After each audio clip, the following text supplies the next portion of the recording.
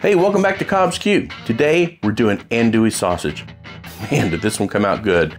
Matter of fact, we had to come back and reopen this episode. The flavor was so amazing that my boy was like, Dad, I don't know what you've done. Don't change a thing. This is even better than your brisket jalapeno sausage. The boy wasn't wrong. I got the recipe out of a sausage making book that I'll put a link in the description below. It's fantastic, and it's just the base recipe for andouille. But then I wanted to tweak a little bit. I wanted to try to get a flavor explosion, if you will, and man, did we find it. This has been fantastic. Now, it's a little bit on the hot side, so if you want, you can kind of cut back on the cayenne red pepper. Otherwise, I wouldn't change a thing. We can't wait to make jambalaya and put some of this andouille in that, and then a couple other Cajun dishes and gumbos now that it's summertime. Anyway, let's get started and start grinding some meat. So typically andouille sausage is a large grind. However, I do prefer a smaller grind, but what I decided to do today, I just purchased the new double grind extension kit for my 1 horsepower Meet Your Maker grinder. So today we're gonna go ahead and do a dual grind and see how this works out. So let's put this together. We got our back plate. We got our dual cut knives. And the number is supposed to go forward. So we see the number 22 there. We're gonna take our large plate and then we're gonna go ahead and seal this up. And we're gonna get this in the freezer for probably about 45 minutes while I freeze the meat and get ready to grind.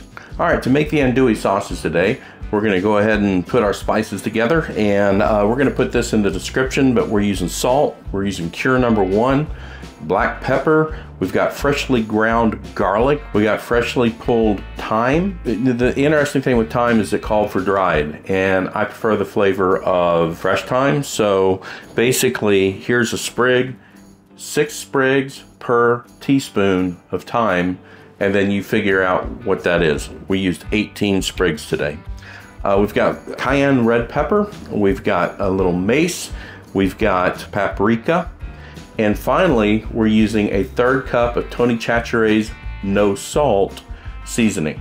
I've already controlled the salt that I want in this sausage, so I didn't want any additional salt, so we found the no salt. We're gonna go ahead and use that. So I'm gonna go ahead, we've got this double grind head on here. So we've been freezing our pork butt and our fat back. We've got 4 pounds of pork butt and 1 pound of fat back.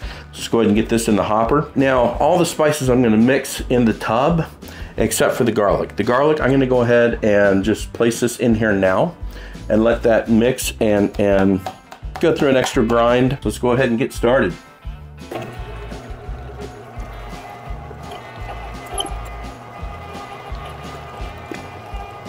And I have a small bag of very crushed ice just to clean out the rest.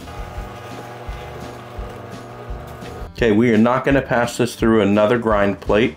So let's go ahead and we'll mix our spices and we'll get this ready. All right, so let's go ahead and get our salt mixed in. Cure number 1, black pepper, got our thyme, smoked paprika, cayenne, 2 grams of mace, and a 1/3 cup of Tony Chachere. Let's get this mixed in real well. We're gonna use a cup of binder, it's dry fat milk. Mix that in right quick. And then we're gonna mix in 1 cup of water.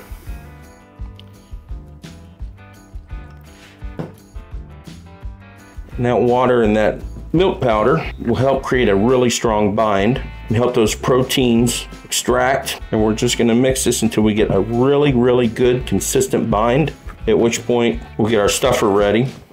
Okay, test that. I think that's a really good bind.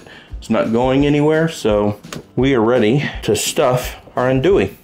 All right, now it's time to start stuffing this, so let's go ahead and grab our stuffer. Let's get our sausage down inside, get it nice and tight. Okay, that is stuffed. Let's put this back in. Okay, got our casing. I got a little pricker. I'm gonna go ahead and push this until it just starts to come out. And let's go ahead and feed this on. Get a little extra water. Using 29mm casings today. I'm going to tie this together, and I'm going to prick the very tip of this. All right, so let's go ahead and start filling these up. Now, I do like to come in, say my andouille is about that long. I'm going to press the next one in, and every so often, I'm going to squeeze it where I want it. Make sure that's ready.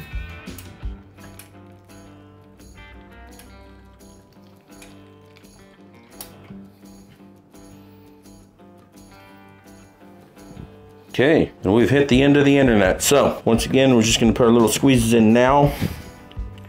Let's go ahead and turn these. 3 away. Till they're tight. This one towards.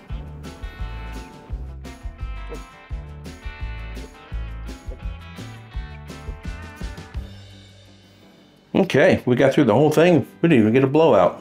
We're getting another tray. We're going to put these on a wire rack and put them in the fridge overnight to allow that cure number 1 to go ahead and do its thing. Never eat this until it's gone at least 12 hours and been able to convert. We're going to put that in the fridge. We're going to let the casing dry out. Again, we're going to let the cure number 1 react with the meat, do its thing, and then tomorrow we'll put it out on the Smokin-it smoker. We'll finish up there. All right, it's time to go ahead and smoke our andouille sausage. We're going to go ahead and stick it on for an hour at 100 degrees with no smoke, just to dry out the casings.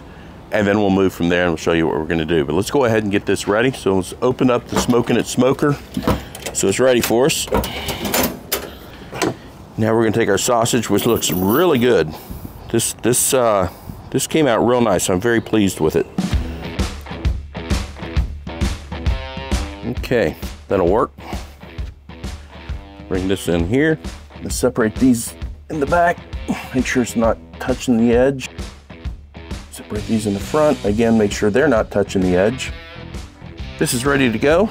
Go ahead and turn her on.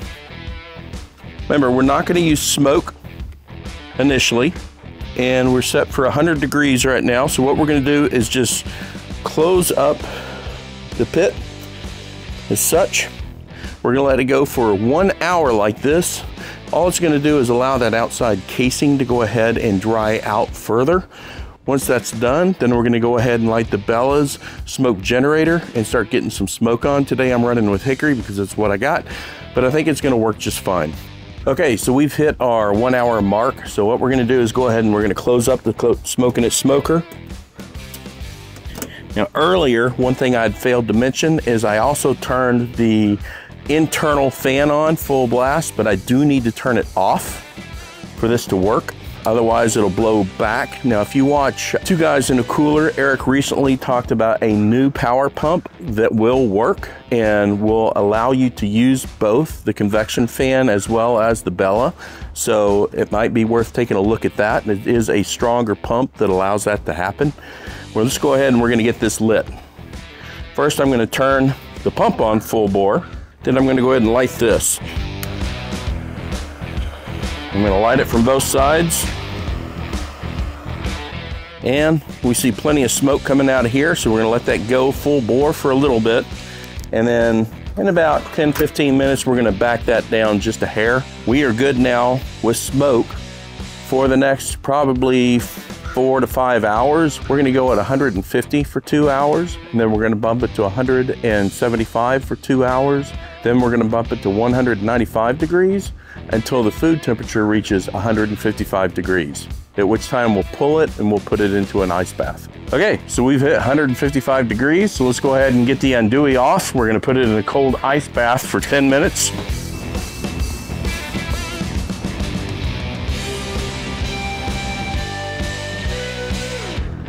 Oh, they look beautiful.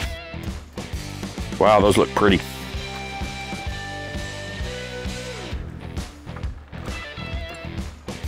Okay, we're gonna let these sit for 10 minutes. Then we're gonna snip each one separately and we're gonna let them bloom for 2 hours. We'll be back in just a moment. Okay, our 10 minutes have passed. We're gonna go ahead and put on a pair of gloves, get these cut, set aside so they can bloom for 2 hours and see how they came out. I like to dry them off before I put them on the rack. That was an end piece, so it's a little bit longer, but we're gonna test that tomorrow. I'm gonna wait to do this tomorrow when I got the boy at the house, and then we'll eat them then, which the beauty of video will be in just a few minutes. Got a nice mahogany color on these. These are typically done in larger casings. It just happened to be what I had on hand, and I don't think they're gonna eat any differently. We are good. We're gonna take these upstairs. We're gonna let them bloom for about 2 hours. Then I'm gonna go ahead and vacuum seal most of them, and I'll keep 2 of them out so that I can share them with my son tomorrow when he gets over.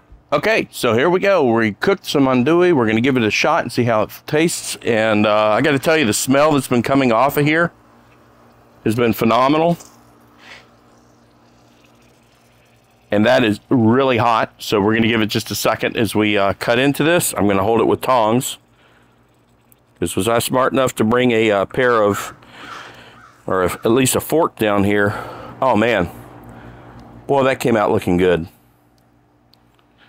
God, the smell of smoke coming off of that is absolutely amazing. So I'm gonna cut the obligatory piece for the cameraman. I'm gonna tell the cameraman he may want to give it just a moment. You ready, cameraman? Yes, I am. All right. All right. So the idea behind this andouille is meant for gumbos, meant for red beans and rice and stuff like that. And you can eat it like this, and it's fine. But then this weekend we'll do some kind of gumbo or red beans and rice or something along those lines. So I want your honest opinion. We're looking for a smoke flavor. We're looking for a larger cut of meat than the fine grinds. And then I kicked it in with a little extra spice Tony Chachere's. So I'm interested in your opinion. All right, well, let's dig in. Take this front piece. Cheers.